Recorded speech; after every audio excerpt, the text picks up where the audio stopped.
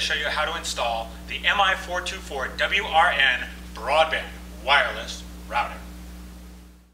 First, plug the smaller end of the power cord into the power port of the router.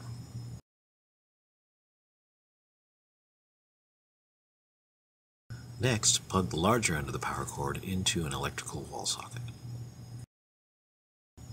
Turn the power switch on and wait for the power light on the front of the router to light up.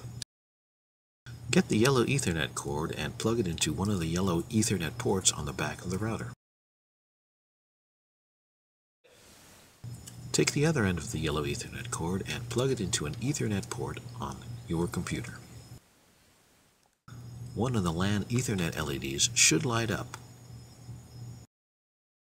Next, get the white Ethernet cord and plug it into the WAN port on the back of the router. Plug the other end of the cable into an Ethernet port on the DSL modem or router connected to the Internet. The router's WAN Ethernet and Internet lights should illuminate. Congratulations! You've just installed the MI424WRN Broadband Wireless Router.